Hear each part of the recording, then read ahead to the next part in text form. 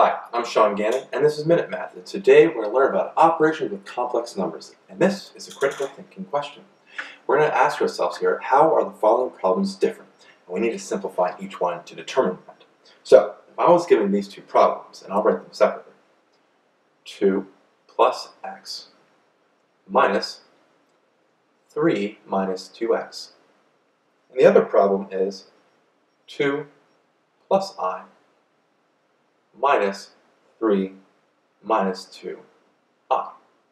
So you can see these two problems are pretty much exactly the same, except one has the variable x and the other one has the letter I meaning an imaginary number. So let's go simplify each one individually and see if there's anything different here. Well, first thing, I need to distribute that minus sign into the parentheses. So we have 2 plus x here. That becomes a minus 3, and then subtracting a negative 2x is adding a positive 2x. At this point, I want to combine my like terms. 2 and negative 3 come together to be a negative 1, and then the x and 2x come together to be a 3x, leaving me with a negative 1 plus 3x as my final answer for this one.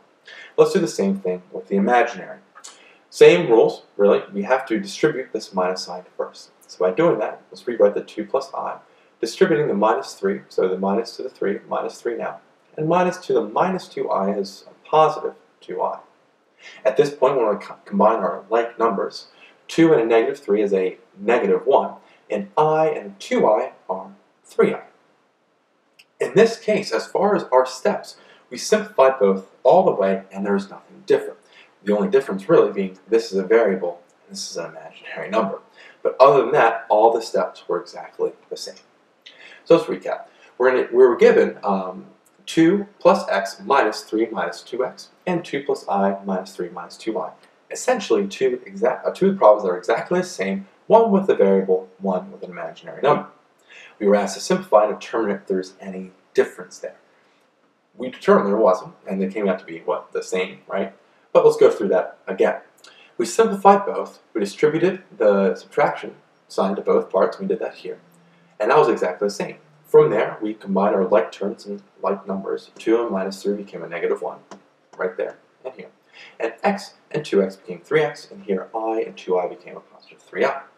At this point, there's nothing else that we can do to simplify, and we see that the steps were exactly the same for both of the left and the right one. And our final answer was pretty much the same. Again, the difference being this has a variable, that has an imaginary number. So again, our final answer here is these are really the same, or the same steps at least.